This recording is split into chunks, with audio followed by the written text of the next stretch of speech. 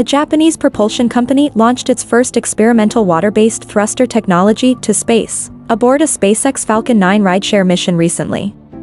The company, called Pale Blue, installed its technology on a Sony Nanosatellite. The Japanese tech giant chose Pale Blue to provide its experimental propulsion technology for its Star Sphere project, which will provide a 4K video of space for artistic and educational purposes. Sony's first Star Sphere project satellite launched alongside 113 other satellites, as part of the SpaceX rideshare mission.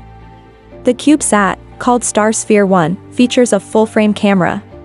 It is also equipped with a Pale Blue water vapor propulsion system, allowing for Pale Blue's first in-space demonstration of its technology, expected to occur within the next few days.